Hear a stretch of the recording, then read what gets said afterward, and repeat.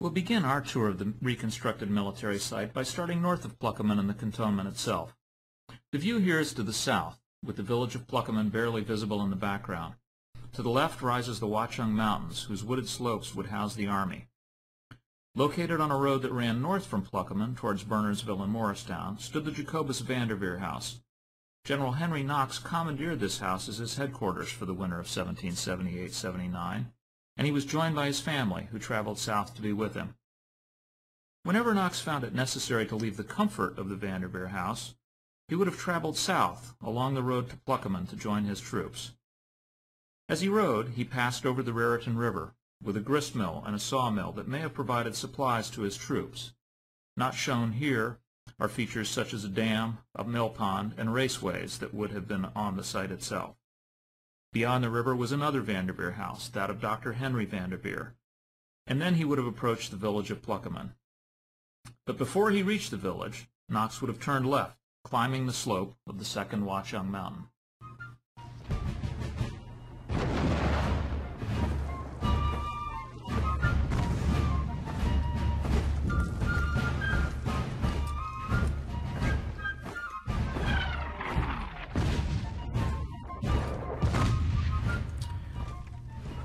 As we approach the buildings of the artillery cantonment, we can better visualize the height of the Watchung Mountains in the background. The Americans installed signal beacons on the top of these hills in a chain reaching down towards Middlebrook and then north past New York City. If the British tried to move out of the city, the beacons would be lit, raising the alarm across the countryside. As the troops arrived on the site in December of 1778, they essentially stripped the hillside of trees, using the wood for building and then for heating and cooking. Stone was gathered, and all of these materials formed the basis for an ambitious collection of buildings.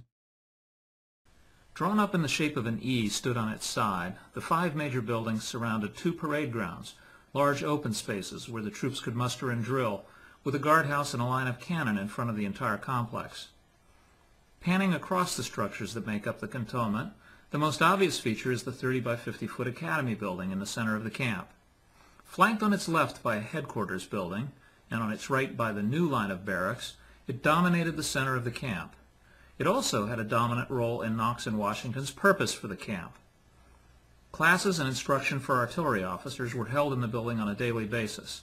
They were taught by Christopher Collis, an inventor and scientist who schooled them in mathematics, physics, and the other intricacies of gunnery and ordnance. Knox fully understood the importance of comprehensive military training, and this building was the nation's first military academy, the precursor to West Point. To the left of the academy in the new line of barracks, drawn up along the base of the hill, was a barracks building for officers.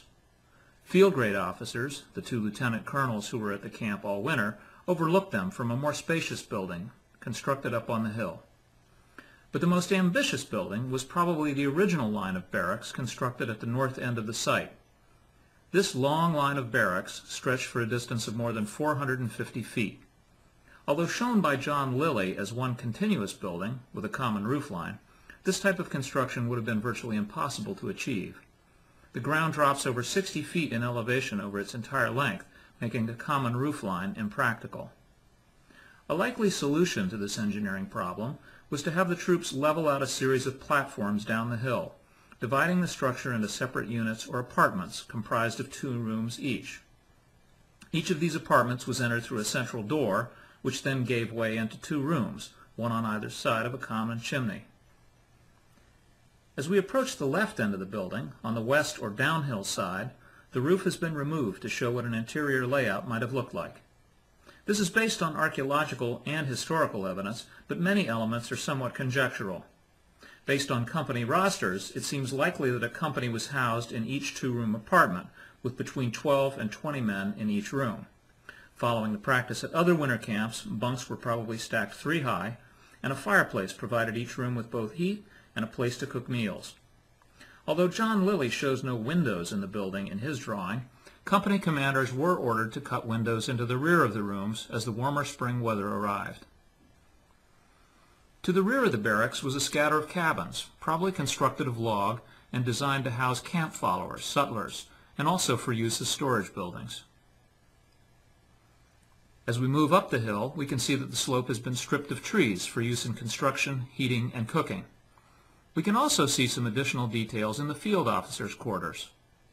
More spacious than any of the other buildings at the camp, this structure was placed on a small terrace on the hillside, and it overlooked the entire cantonment, a truly impressive sight. Looking out their windows, these officers would have seen the cantonment's 5 long buildings, stretching from 200 to 450 feet in length, which were ambitious by any standard. The academy, the first of its kind, took center stage, while off in the distance the villages and the fertile fields of New Jersey provided a reminder of what the Continental Army was fighting for.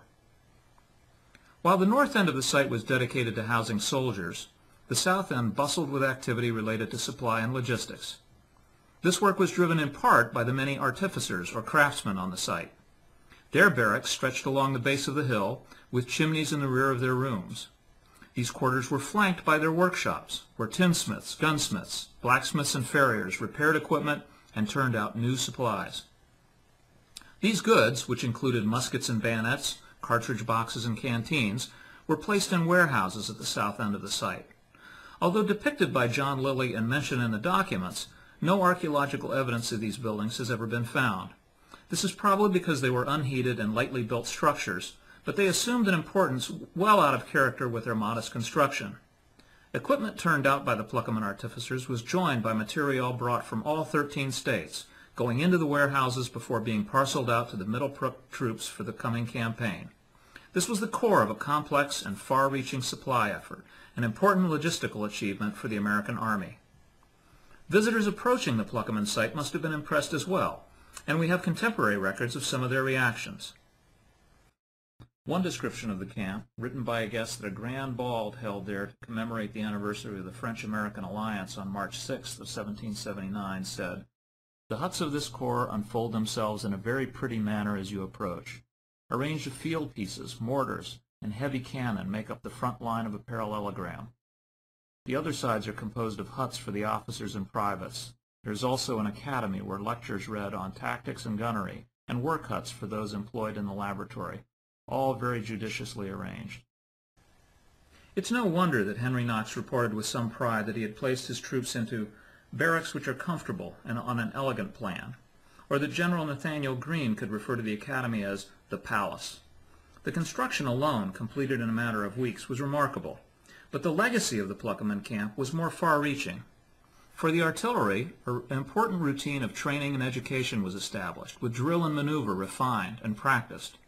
From the standpoint of the larger Army, the supply efforts of the Military Stores Department at Pluckemin ensured that a well-supplied and formidably equipped Army took the field in the spring of 1779.